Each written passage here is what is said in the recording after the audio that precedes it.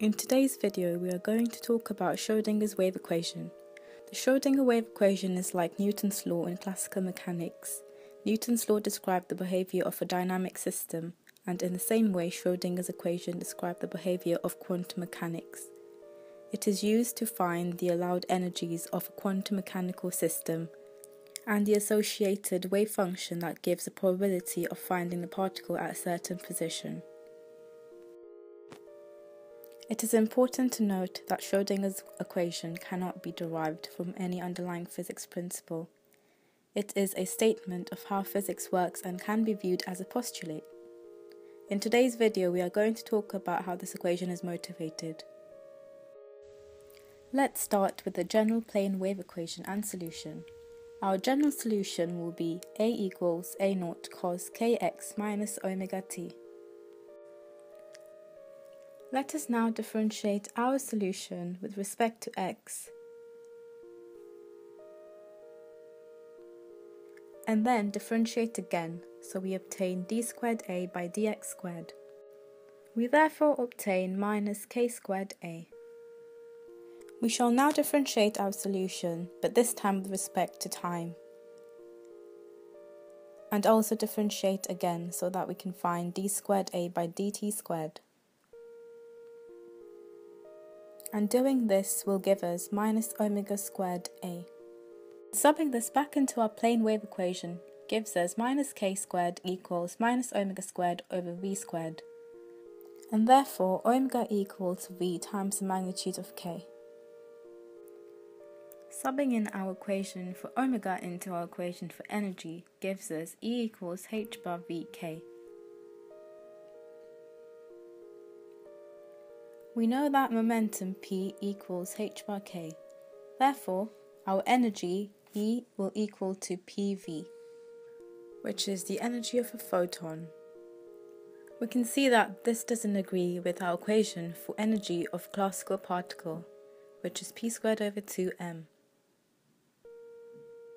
To be able to satisfy both the equations, I will try and look at the relationship between energy and omega and energy and k. We can see that the energy is proportional to omega, whereas in the other case, the energy is proportional to k squared. This means that we differentiate twice with respect to x, but only once with respect to time. Let us now consider the equation d squared a over dx squared equals alpha dA over dt. With this being our general solution and differentiating twice with respect to x gives us minus k squared a, and differentiating once with respect to time gives us minus I omega a. And plugging this back into our equation gives us k squared equals I alpha omega. Since E equals h bar omega, which is equal to p squared over 2m, rearranging for p squared gives us 2m h bar omega. And since p equals h bar k, we then obtain h bar squared k squared equals 2m h bar k. Rearranging for k squared gives us this equation. And subbing this into our alpha equation gives us alpha equals 2m over I h bar.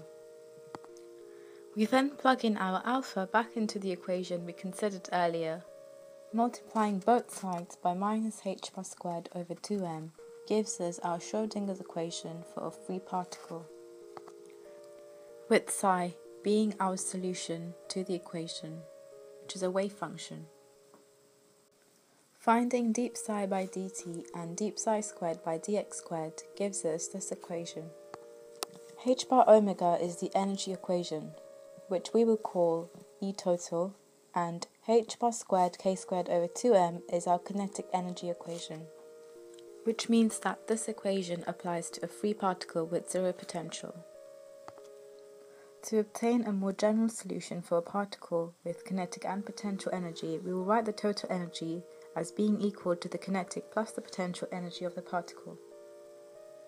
Adding on our potential term to our free particle equation, we arrive at our time-dependent Schrödinger equation. The solutions in one dimension for the time-dependent Schrödinger equation are waves in space and time, and describe the quantum behavior of a particle. The solution to this equation is called wave function, which is psi. It can be used to predict the probability of position of particle.